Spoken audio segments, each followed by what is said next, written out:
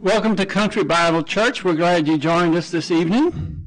We'll prepare ourselves this evening by having a few moments of silent prayer, the option of naming privately to God the Father any unconfessed sins which ensures the filling of the Holy Spirit. Let us pray.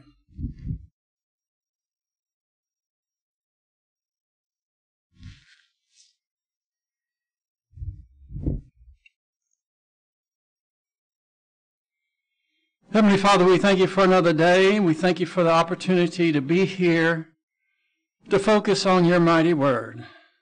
The more we know your word, the more we understand life. The more that we can make good decisions. The more that we can be ready to accept those eternal rewards and decorations and privileges. And in the meantime, we're so anxious for our Lord Jesus Christ to return, but in the meantime, we're in this old world that is insane. And that's okay. We're going to stick to our needing, keep our priorities right, and continue to grow in grace and knowledge. We pray that you will help us to focus this evening. We pray it in Jesus' name. Amen. Don't ever think or say that it can't get worse. I've got just a little snippet of about 2, maybe 3 articles, only a couple of paragraphs in each one, to kind of bring you up to speed on the insanity. This has only got 3 paragraphs to it, but if you haven't heard this, you would think it never could happen in America. This is by the Daily Wire. It came out July the 10th.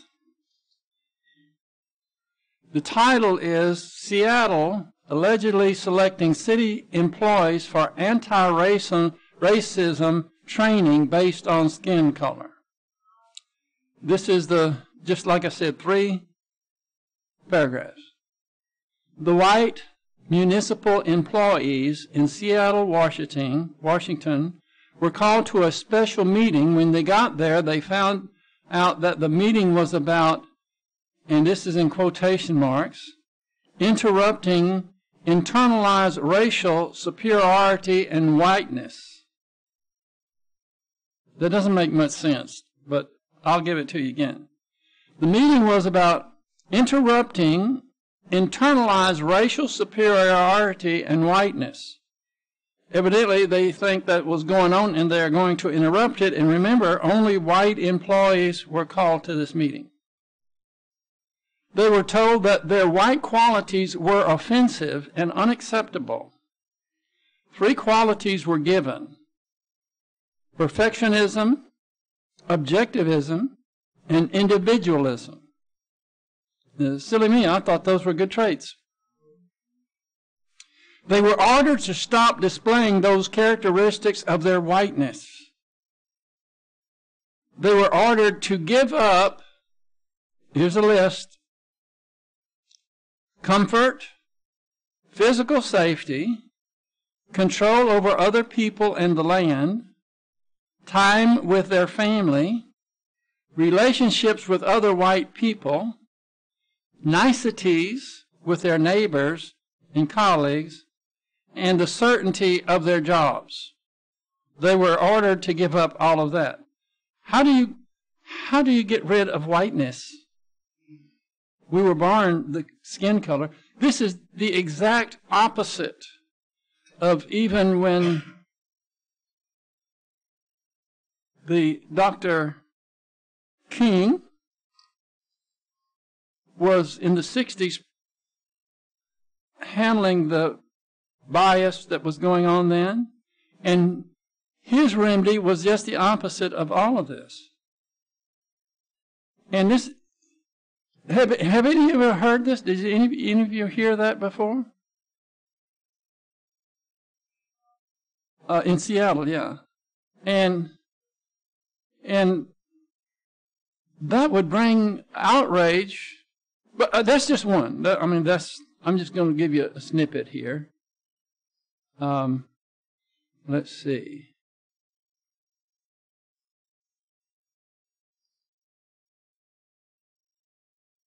Teachers Union in L.A. It's 3 paragraphs too. This is the headline: Schools can't reopen unless charter schools shut down. Police are defunded, and Los Angeles Teachers Union says. This is what they say. You know, there's a big to-do about are the schools going to open or not. And, of course, the dark side doesn't want them to open. They don't want anything good to happen because that might bode well for our president. They can't have that. So here's just 3 paragraphs. A major teachers union in Los Angeles says the district can't reopen unless there is a moratorium on charter schools. Now, the reason they hate charter schools is because they are fantastic. They're competition. They've already limited the number of them, and so these charter schools are taking inner city minorities and nearly 100% sending them to college. And they are doing 10 times better than the public schools. And so there's 50,000 people in line to get in charter schools in New York City. And instead of allowing these charter schools to take over old abandoned schools, no, they bulldoze them down before they let them to come into it, because again, they are competition, which they could not have because they wouldn't last. So they demand a moratorium on charter schools. Oh, and until the police are defunded, the kids can't go back to school unless the charter schools is no more a moratorium. They can't go back until the police are defunded. Oh, and until there is Medicare for everyone. And until there is a wealth tax and a federal bailout, too. That's what they're demanding. Okay.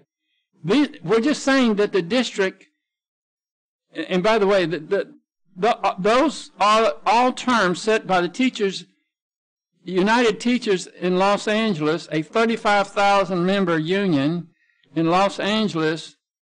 And that's what they released with their policy today, or the 10th. So again, they said the kids can't go back to school unless there is a moratorium on charter schools. And they have to just crush the charter schools so their nefarious propaganda and brainwashing can continue. And they're doing that at the cost of young people, children, who will not get a good education. They don't care about that. And that the police must be defunded before they come back to school. And until there's Medicare for everyone, and until there's a wealth tax and a federal bailout too. So all of the things that has happened in Los Angeles that have cost, no doubt, billions of dollars, the teachers say they're not going to go back to school. The kids can't go back to school until there's also a bailout for all of that. Now, this is what I think one of the president of the union said. Police violence is a leading cause of death and trauma for black people and is a serious health and moral issue. That is a bald-faced lie. It is just as wrong and as it can be. The policy paper calls on authorities to shift the astronomical amount of money devoted to policing to education. Now, just think about that a minute. They're not going back to school. And yet, the money that goes to fund the police has to go to education, and they're not even having school? And other essential needs, such as housing and public health. UTLA president of this big union, Cecily Mayart Cruz, is her name, says, we all want to physically open schools and be back with our students. That's a lie. You heard what all the things they said must happen. But lives hang in the balance. Safety has to be the priority. And there's something like 0.001% of children, any child dying of the virus. And they're proving that. By the way, they're opening up with no strings attached all over the world, all these different countries. But not here. And you know the reason why. Because of the election, and they're going to try to make it look just as horrible as they can. To hell with the kids. So that was the other one. I think I have one more here, real short. Let's see what it is. Oh, yeah. Here it is.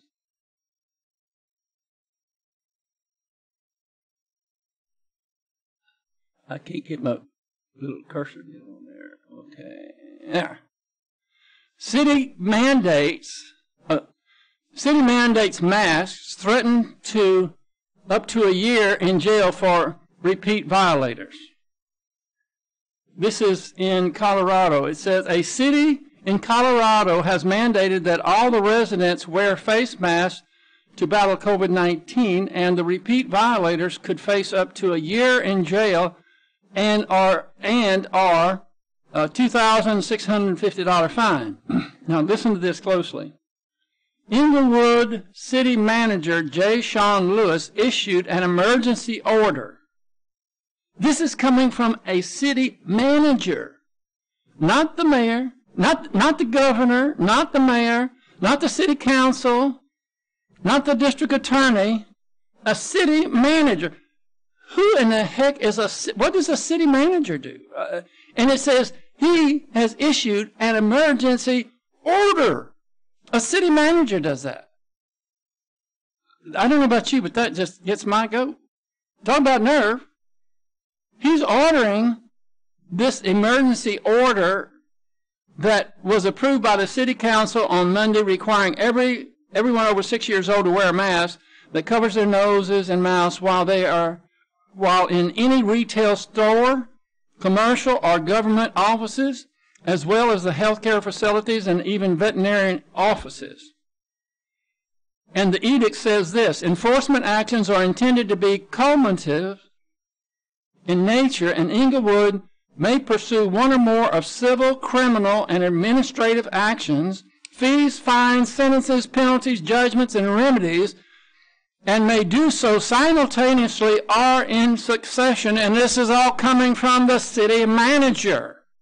Have we lost our minds? A city manager is going to wield that kind of power? I don't see the outrage in your mind. This is a city manager. He's just a tick up above the janitor. And he's going to issue this with these kind of penalties, and they're going to enforce it? Well, enough of that. Yes, sir.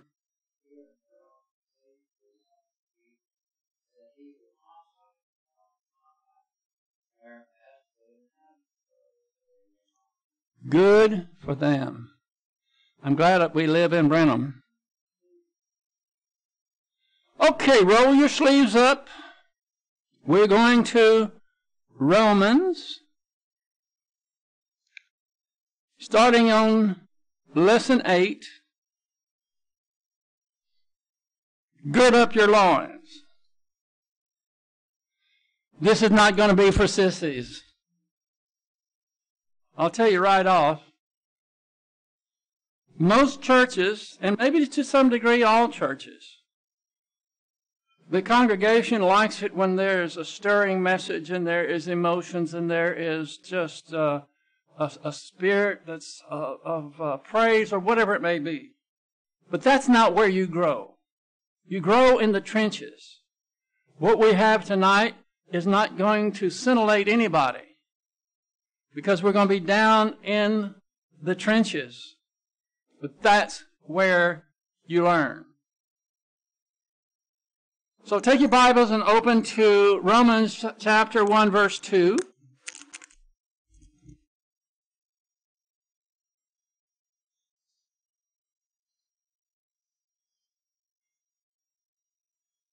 And we are going to start with verse 3.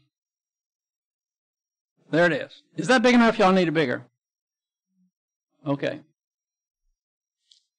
Now, one thing that I did that I'm going to make it a custom of doing, this is verse 2.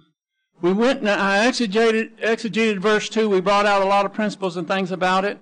And when I get to the end of a verse, I'm going to give the translation with the salient points in there.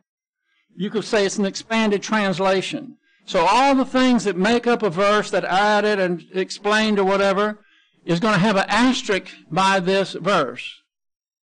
See, this is verse 3 that we're going to look at, but it doesn't have an asterisk. This means it's after everything's been said and done, this is the best way to understand that verse, and I'm going to have parentheses and notes inside it, and I think that might be helpful. So we start in verse 3. Well, let's just read verse 2 since we have it right here in view.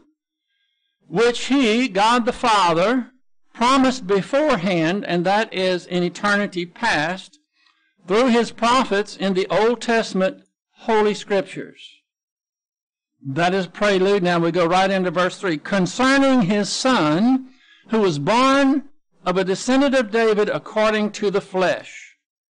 Now, when I underline these words here, those are the ones that I'm going to deal with in teaching. So the first thing we see is concerning His Son.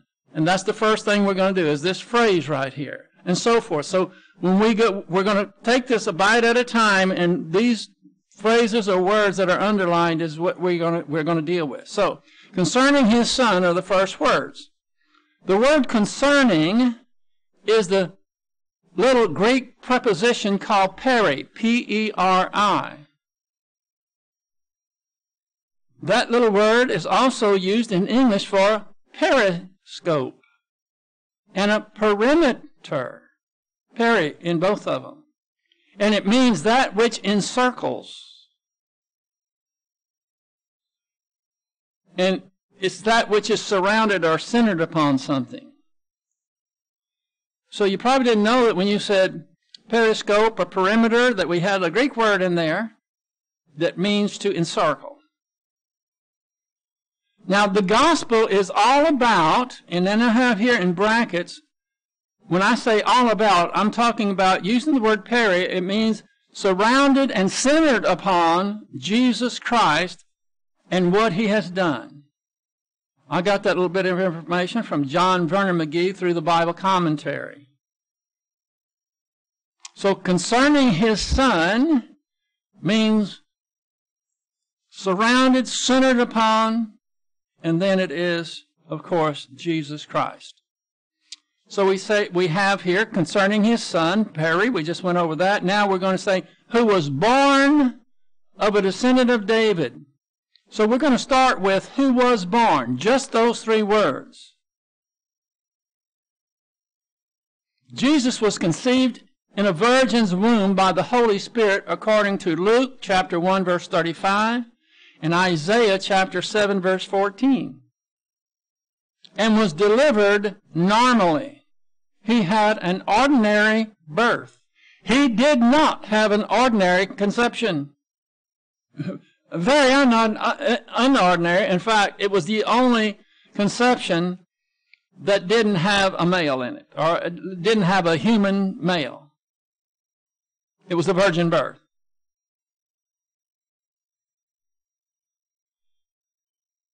Now I'm right here. The word born, see right here? The word born, oh, shoot. I hit something. I have to go back right here. Now we're good. Okay. The word born emphasizes that He is an actual historical figure. He wasn't a vision. He didn't just vaporize and there He was and He was born. Emphasizes that He is an actual historical figure.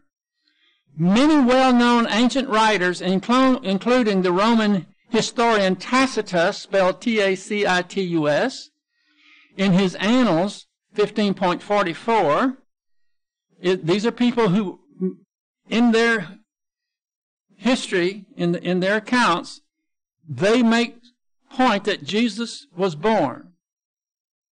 And then you have the familiar Jewish historian Josephus, in his Antiquities, 2.18.3, also mentioned it. And Pliny P-L-I-N-Y, the younger, in his letters 10.96, 97, define those, verified Jesus' historicity. Now, a lot of people put a lot of stock in extra-biblical sources, and I don't know about these other two. I would assume they were like Josephus, who was an unbeliever. So it's not someone there that has the axe to grind and they're biased. These were historians that were just chronicling what was going on in the time that they were living.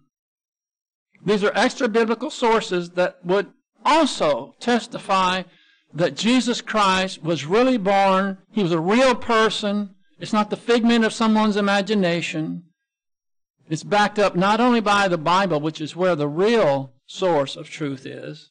Even in unbelievers made it certain that history was recorded referring to Jesus Christ. So he was born, and then we have of a descendant of David. Jesus Christ was born into the royal family of King David. As eternal God, Jesus Christ is royalty because he's equal with the Father and with the Holy Spirit, who are his royal family. So Jesus Christ from all eternity has had a royal family of deity. God the Father, Jesus Christ, and the Holy Spirit. He was born into the line of David. He was King David, which was royalty.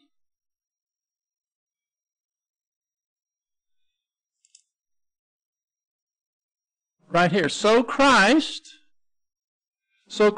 on the cross was divine royalty and Jewish royalty.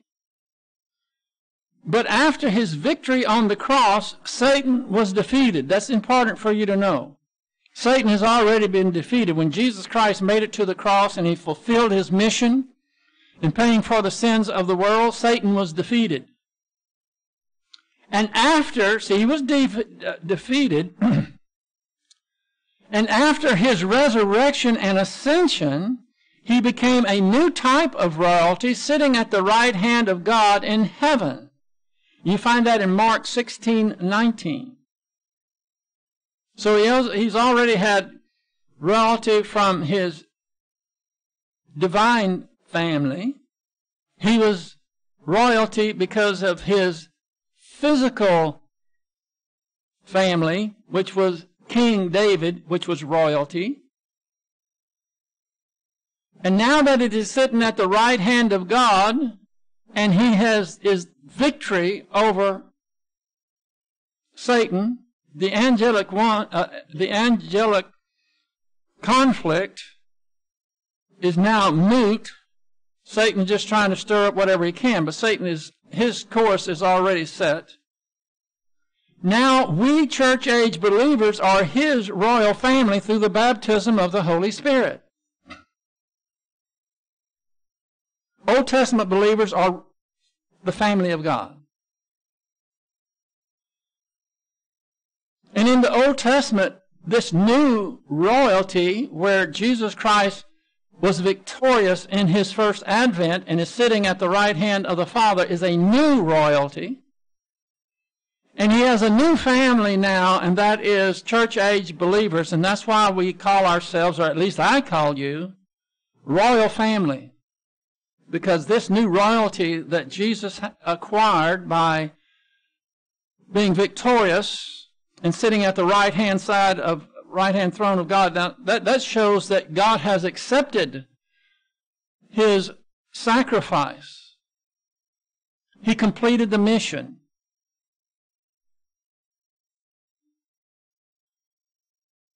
Now the church in Rome was in a Gentile nation. Actually, that's not exactly it. Rome was a city-state, but you can conceive it as Gentiles. And Jesus, being a descendant of David, would mean much, not much to them.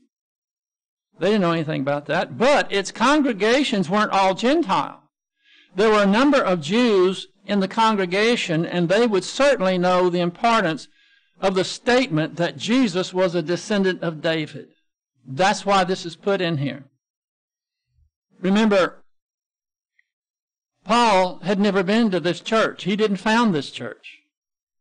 But he knew that there were Jews there, and so when he is going in verse 3 here, he's saying that he was born as a descendant of David, according to the flesh. So now we're through with verse 3 as far as exegeting it, and you see this asterisk here, and this is the expanded version. Concerning his Son, God's Son, who was born of virgin birth, of a descendant of David, which was royal family, according to the flesh. And flesh simply there means humanity, referring to Christ's humanity.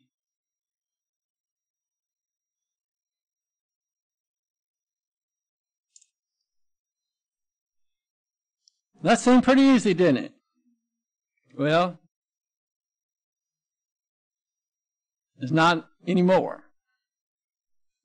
I spent, I guess, at least 7 hours on this verse. Maybe a little more than that. I'm the one that, said, let's do Romans. Now, the good thing about Romans is you can grow, you can learn so many things. It's just packed. Every verse nearly is you can learn and grow. But you have to concentrate and you have to really think and apply. And for me, it's 10 times worse when you get to a verse like verse 4. And you'll see as it unfolds. First of all, you'll notice that in verse 4, I have two versions. I have the New American Standard Version, and I have the ESV, English Standard Version underneath it. You'll also know I have some colors in there. And I'll tell you why. We're going to read Romans chapter 4, verse 1, Romans chapter 1, verse 4 from the New American Standard Version first. And this is what it says. Well, let's just start with verse 3, and we'll read right into 4, okay? Who was declared the Son of God with power. I'm on verse 4. This is verse 3. Concerning his Son who was born of a descendant of David according to the flesh, now verse 4, who was declared the Son of God with power by the resurrection from the dead, according to the Spirit of holiness, Jesus Christ our Savior. Now, that is exactly the way it is worded. But the reason I put it in different colors is because the same verse in the ESV version has taken what is blue here. You see this right here? And the ESV, it has put it here. And the red is put where the according to the holiness is. So you can see that. Here we go. Verse 4, English Standard Version. And was declared to be the Son of God in power. That reads exactly like verse 4. But now, instead of having according to the Spirit of holiness down at the bottom, we say power according to the Spirit of holiness, and then by his resurrection from the dead, Jesus Christ our Lord. Now you may say, well, what's the big deal about that? Well, the big deal about it is in English, word order is everything. You change the order of the words, and it means something different. In the Greek, it wouldn't even matter. It's because it's an inflected language. They go by the prefixes and suffixes and infixes, and it's you could just take words in let's say this sentence, this verse 4 here. Take all the words and put them on little pieces of wood and put them in a jar and shake them all up and throw them down on the ground, and someone in the Greek could read them and not even slow down and know exactly what they meant. But in English, this is not, neither one of these are the exact word order of the Greek. But if you were reading Greek and translating it to the English, it will sound like one of these two. And this is one of the things that took me so long, is that it makes a difference whether, let's look at first of all, when it says in the King James Version, who was declared the Son of God with power, and then it says, with power, by the resurrection of the dead. That means he was declared to be the Son of God with power by the resurrection of the dead. It's not like he got his power from the resurrection of the dead, right?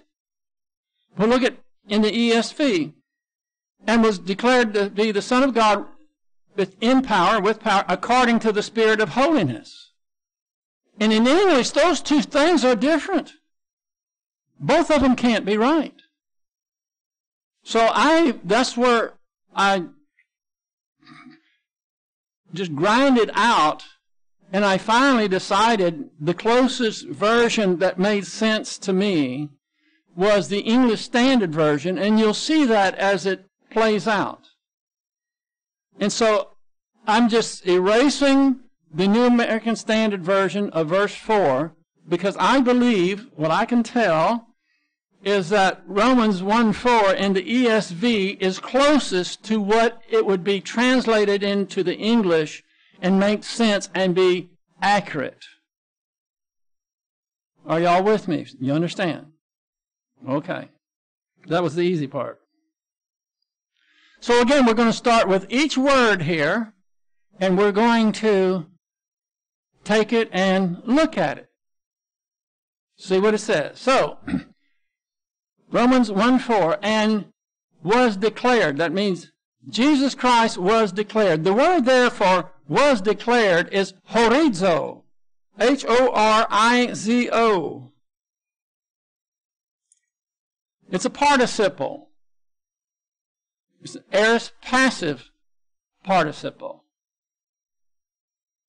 Now remember, participles don't have a mood, so it won't be the aorist passive indicative or anything like that. Participles don't have a mood. It only has a voice and a tense, so that's what I'm giving you. It's an active voice and passive, active, it was, in time, it's the active in the passive voice. To make the determination about an entity, this is the definition, to determine upon or fix or set. That's what the word horizo means. Jesus Christ was declared to be the Son of God with power by the divine decrees. So when we're looking up here, let me see if I can lower it just a little. And was declared, that's nothing. Yeah, that's it. And was declared to be the Son of God in power according to the Spirit by his resurrection from the dead. When it says, and was declared, declared by whom and when? This is talking about he was declared in eternity past by the divine decrees. Do I need to stop and explain a little about the divine decrees? Anybody want me to expand on that a bit? Okay. If you turn to Isaiah chapter 46, verse 9 through 10,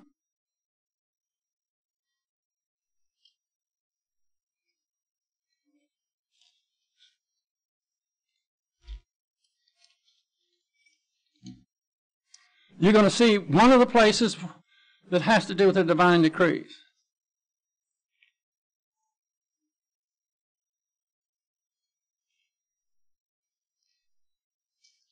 Isaiah 46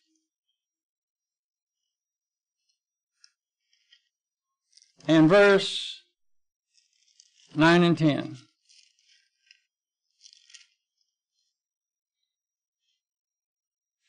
Isaiah 46:9. Remember the former things long past, for I am God and there is no other. By the way, I just want to do this for a little exercise. I'm on Isaiah 46:9. You're in the Psalm. Just for a little interesting thing here, turn to Isaiah 45. And I'm going to take you to the verses where it says that I am God and there is no other. This is said all throughout chapter 45 and 46. Verse 5, I am the Lord and there is no other besides me. There is no God besides me. Verse 6, down at the bottom, I am the Lord and there is no other. Verse 14, this is at the bottom of verse 14, God is with you and there is none other, no other God. Verse 18, right down there at the bottom of verse 18, I am the Lord and there is none else. Verse 21, and there is no other God besides me. There is none except me, was verse 21. And verse 22, I am God and there is no other. And now we're at verse 9 in chapter 46. Remember the former things long past, for I am God and there is no other. I think he's trying to get a point across. I am God and there is no one like me. Verse 10, declaring the end from the beginning and from ancient times things which have not been done, saying my purpose will be established and I will accomplish all my good pleasure. Now put a little notation with an arrow to that saying divine decrees. He decreed it.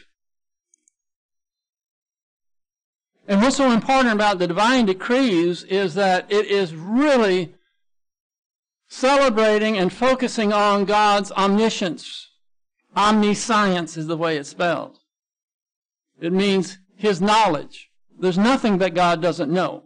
Nothing. And so in eternity past, he decreed all the things that would come to pass. He didn't make anything happen. He didn't force anything. But his omniscience knew what was going to happen from where the start was, from the moment that the earth was created on to all eternity. God knows every little detail of everything. He knows everything. Nothing is left out of his knowledge. And so he decreed the things that were going to come to pass because he knew they were going to come to pass. He doesn't make them come to pass, but it is to celebrate his glory in his omniscience. And one of the things that was declared in eternity past is that Jesus Christ is going to be the Son of God. And so when we are in Romans chapter 1 verse 4, and it said, and was declared, or you could say decreed, to be the Son of God. God is the one who decreed it, declared it in eternity past. It's called the divine decrees. Y'all ready to move on? Okay.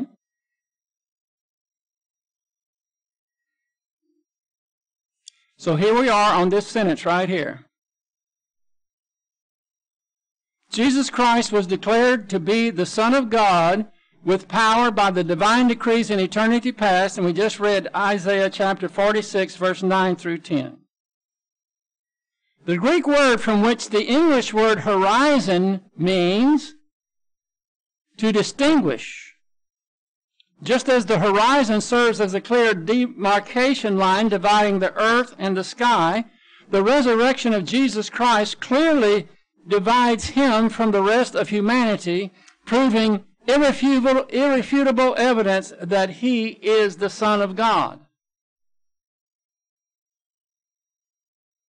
And this word horizo, which is our verse, it's translated was declared, is where we get our word horizon, because it makes a declaration as well. It separates, it's distinctive, separating the sky from the earth.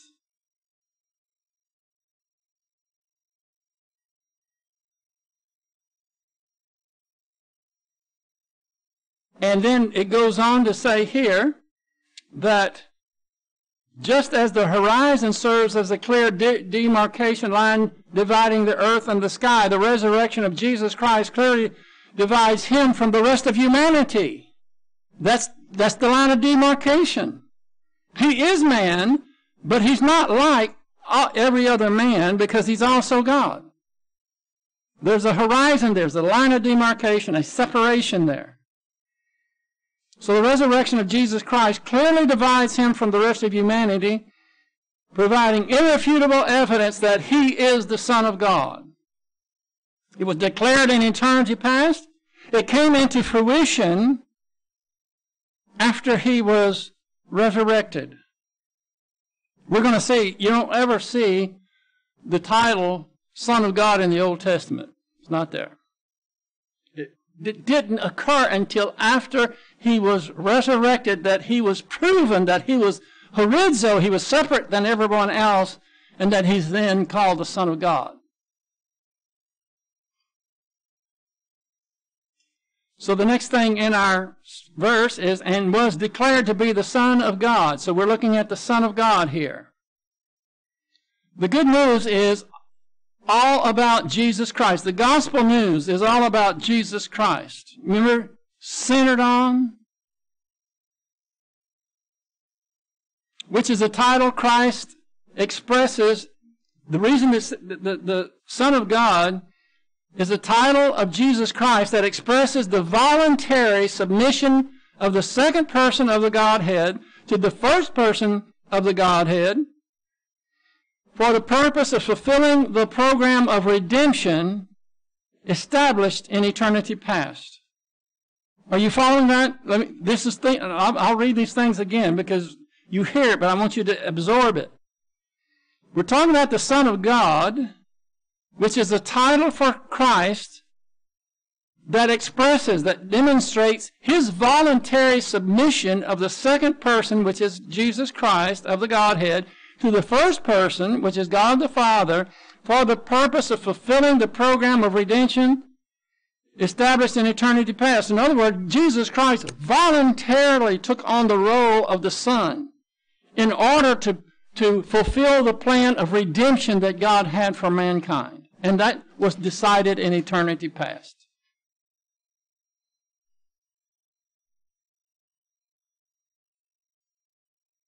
Son of God indicates full deity. Son of Man indicates true humanity.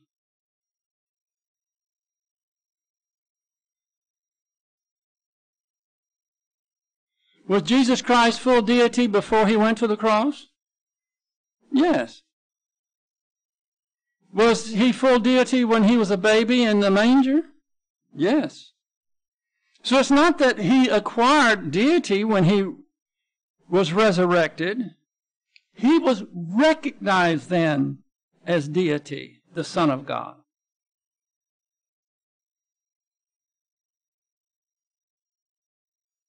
The divine decrees of eternity past declares Jesus Christ to be the Son of God because of his ministry of the first advent.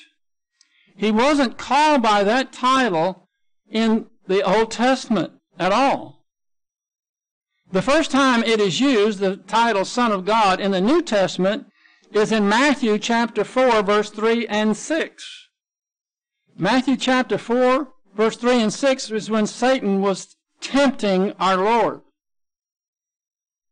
And when Satan questioned his validity of this title of Son of Man by saying, if you are truly the Son of God, then such and such, such and such. That's the first time you see the title of God the Son, the Son of God in Scripture. And what was it? You have Satan trying to allege that he really isn't. He's trying to get Christ to jump through hoops for him to prove that he is the Son of God. He was already Son of God at that time.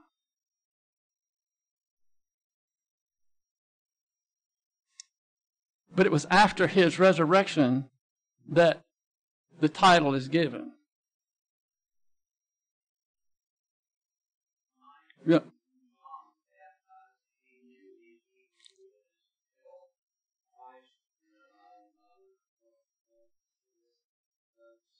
Mm-hmm. Right, that was a precursor to it. But Son of God is like a title. And he had already, in the baptism, God had already said, "This is my beloved Son." But in Romans chapter 1, verse 4, we're dealing with the title of the Son of God here, and this is the first time that it comes up.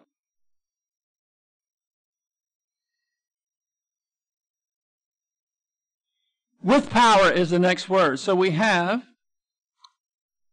and he, Jesus Christ, was declared in eternity past to be the Son of God. Now we're looking at in power.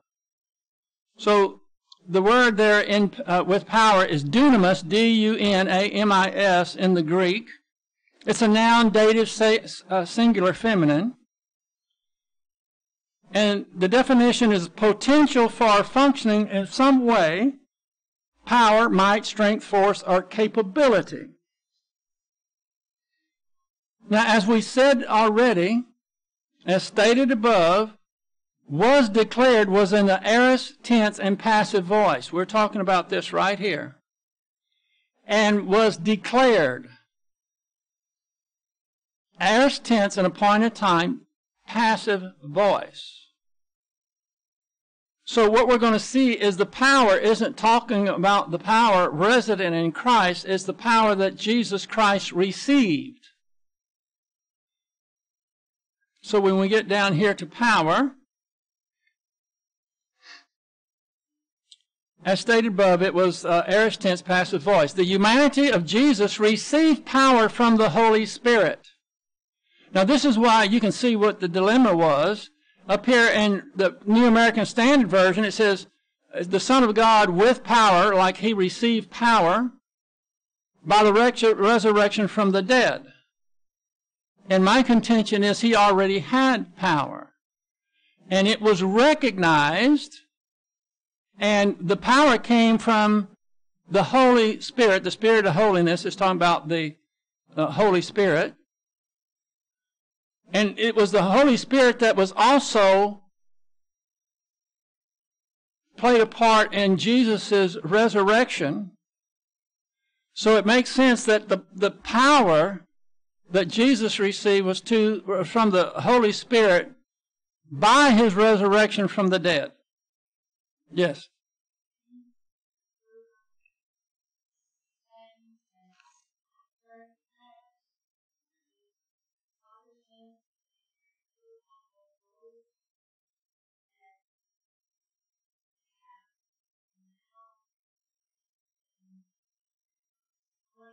Okay. She asked, is in eternity past, did the Father, Son, and Holy Spirit take on those roles and what?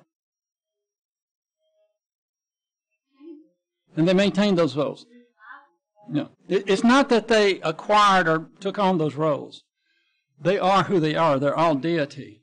But Jesus Christ voluntarily submitted himself to the Father as becoming the Son of God. You know, you think of Son is lesser than the Father. The Father has more authority and so forth. But that's not what this is about. This title, Son of God, this is what we said up here. Where's it right?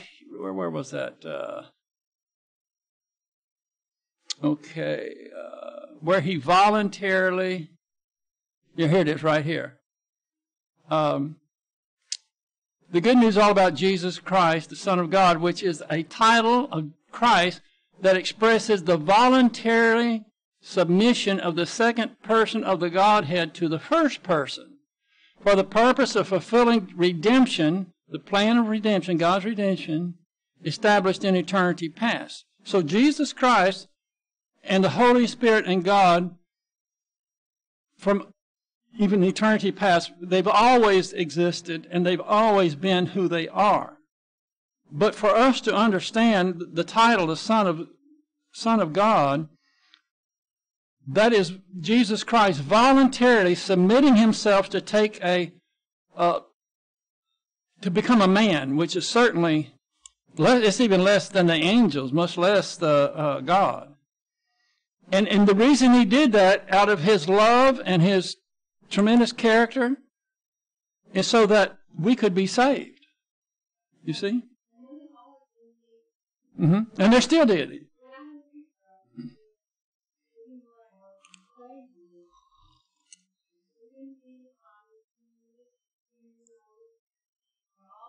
Yeah, well, she says that they were sitting around saying, you're going to be the Father, and you're going to be the Son, you're going to be the Holy Spirit.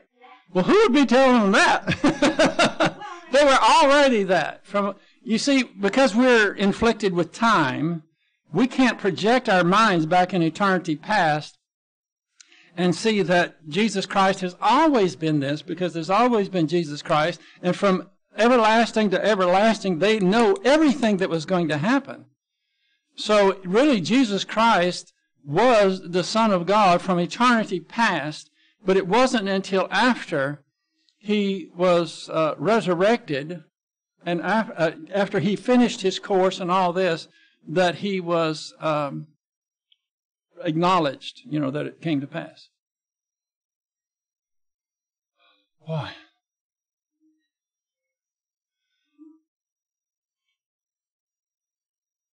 Okay, where are we? He was declared right here? Okay. This is not the power of the direct work of Jesus Christ in his deity. It is the power of the Holy Spirit. The power we're talking is about something not in the active voice, but the passive voice. Remember, declared as is the passive. And all through the period of the incarnation, it was ordained in eternity past that God the Holy Spirit would sustain the humanity of Christ and set up a pattern for the royal family in the church age. So I'm nearly out of time. Let me go to this real quick here. Now, it's according to the Spirit of holiness. This is what we've got so far. And was declared in eternity past to be the Son of God in power, passive voice, according to the Spirit of holiness. That's what we're dealing with right now. According to the Spirit of holiness. This is a reference to God the Holy Spirit. So in your Bible where it says according to the Spirit of Holy Spirit, put in a little bracket there or something and put Holy Spirit. This is the third person of the Trinity, who in the divine decrees in eternity past was ordained to sustain the humanity of our Lord Jesus Christ.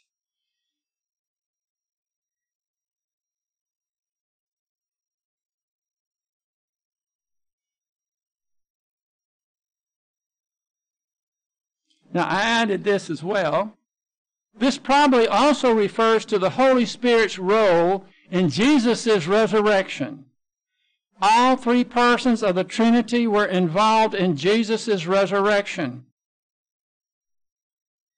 Galatians 1:1 says the Father raised Jesus from the dead. Galatians 1:1. The Father raised Jesus from the dead. 1 Peter 3:18 says that the Spirit raised Jesus from the dead. It's also here in Romans 1:4. And in Romans 8:11 clearly says that God will resurrect believers through His Spirit as well. Here, let me show you this right here. So what I'm showing you here is the Holy Spirit had a part to play in Christ's resurrection. God the Father and even Christ Himself did.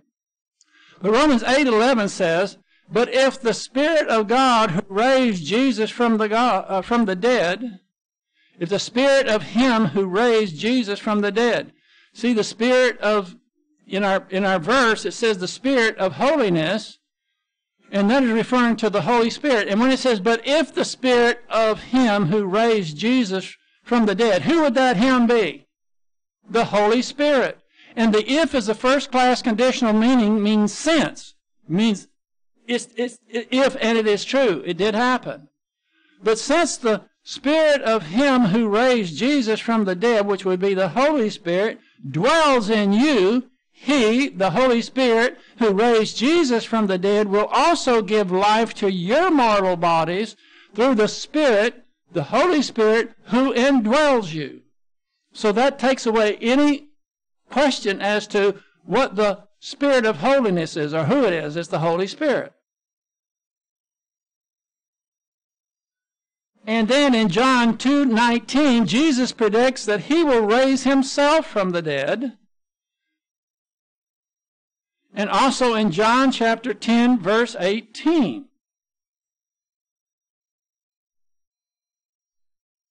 So you might ask the question of who resurrected Jesus. We can say God did, because all three members of the Godhead are God.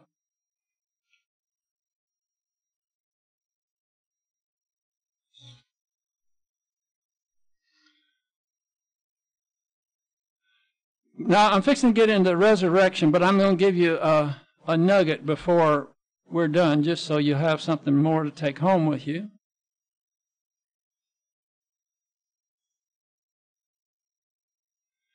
See, we are here. We went and was declared in eternity past to be the Son of God, the title, in power, according to the power of the Holy Spirit, in His part resurrecting Jesus Christ from the dead. Now, I want you to look in your Bible. I want you to go to this verse, and I want you to strike out the word dead. That is an inaccurate translation. And I want you to write in deaths, plural. The word there is nekros. I just scrolled down to here where it is because I thought you'd find this interesting. Resurrected him from the dead is what it says. The word is not nekros. It's an adjective. It's the genitive plural masculine. It means deaths. It does not mean dead.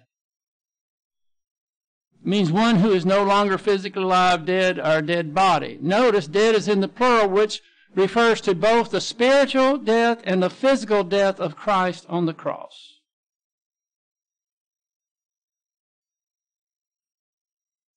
And I challenge you to find that in the plural in any translation. But it's very clearly plural. Let me go down here to where we'll just do the summation of this, like with the asterisks, so you can kind of see how this works. You see it up here with the asterisks, that right there? This is how you will see it in your Scripture, in your Bible, if you add these things to it. And Jesus Christ, in brackets, was declared by the divine decrees to be the Son of God in receiving power according to the Spirit of holiness, the Holy Spirit, by His resurrection from death, which proved He was the Son of God. Jesus Christ our Lord. I just thought I'd throw that tidbit in. I thought it was interesting. There's also, in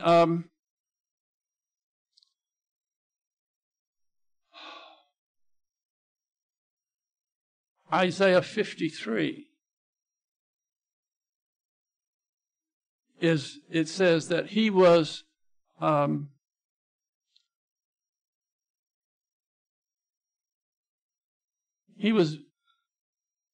buried with a rich man in his deaths, plural. That's in the Old Testament. But they don't make that plural either.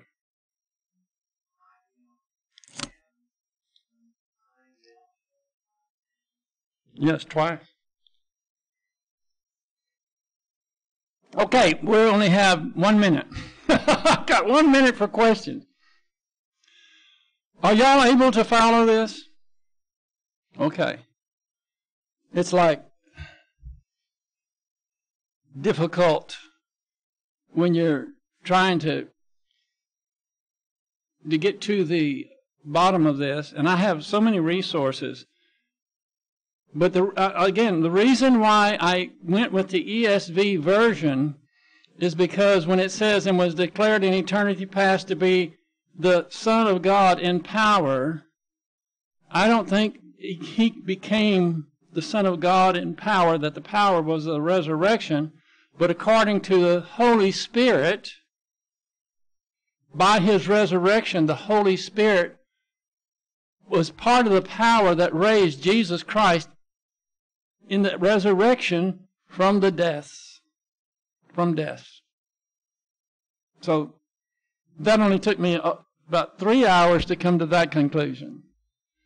But it was well worth it because, and I'm not saying that I can guarantee you this is every jot and tittle is dead on and it's no variance whatsoever.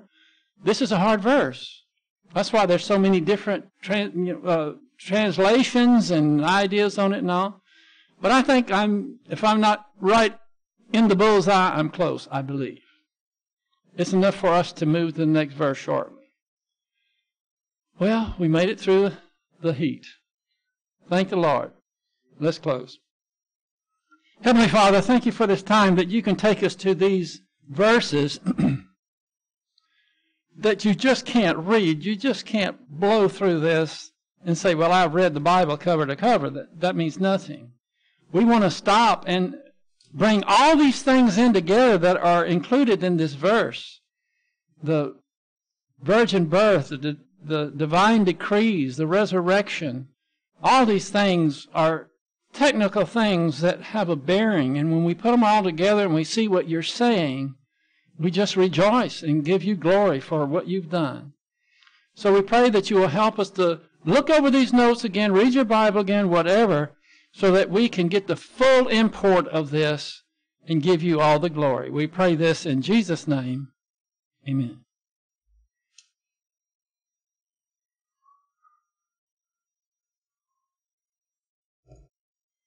Did they say when the AC was going to be fixed?